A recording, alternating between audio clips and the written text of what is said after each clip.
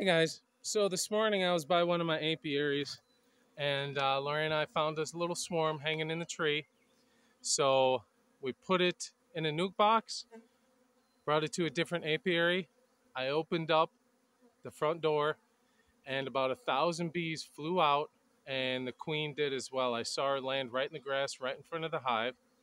I tried to pick her up quick and put her back in, but she took off, and they just floated around in the air for about 15-20 minutes, and she landed over on this piece of junk netting.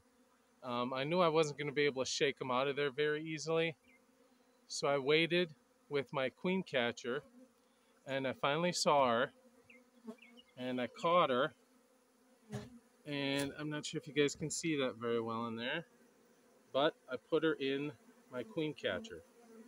Now she's stuck in there, so I'm going to leave it like that, and pretty soon the bees out here will get the message that the queen is in the nuke box, and they'll go in the door right in the front.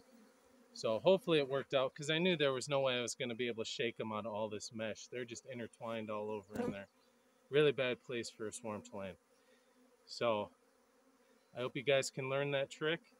Another thing you can do with a nuke like this, if you think they're going to fly off, is you can cut up one of those plastic queen excluders, and you can put it on the front door to keep your queen from taking off.